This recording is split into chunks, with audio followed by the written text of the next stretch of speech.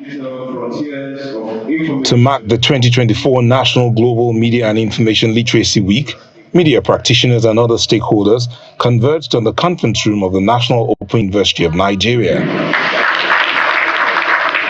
The Vice-Chancellor of the National Open University kickstarts the conversation, highlighting the challenges posed by misinformation and disinformation.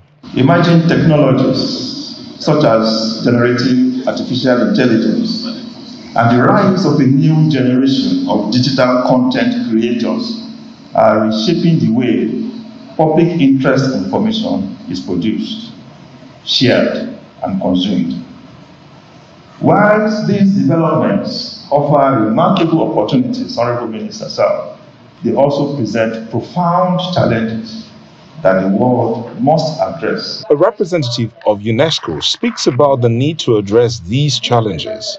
While the digital revolution has enabled the spread of democratic ideas and the diversity of cultural expression, it now poses serious challenges for our democracies as disinformation and hate speech proliferate on social networks, particularly involving around conflicts and crises. Making sound judgments in the face of conflicting narratives is the focus of the federal government as the media practitioners receive assurances of a free press. This digital landscape with its limitless opportunities also poses serious challenges, especially with the spread of misinformation, disinformation, fake news, whether created by humans or generated by the artificial intelligence. We must really work hard and think out of the box to find creative ways out of this menace.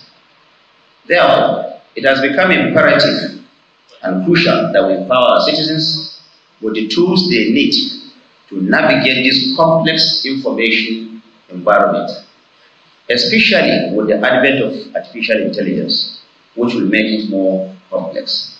With the theme New Digital Frontiers of Information, Media and Information Literacy for Public Interest Information, the federal government is optimistic that the practitioners will create an environment where responsible media practices flourish and where the public is equipped to engage with information critically.